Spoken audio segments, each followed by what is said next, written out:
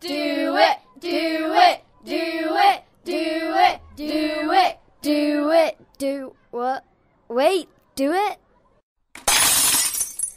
Wait, do you really want to do this? Think about all the things that we're able to do because of the trams. All those Sunday visits to old Granny Hilda.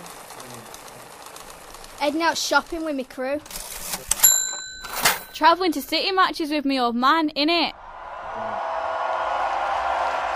You could walk away now, or you could face a £250 fine, £1,000 fine, a £5,000 fine, 2 years of youth training, 5 years in prison, a criminal record, restrictions on travel, and jobs, and your life.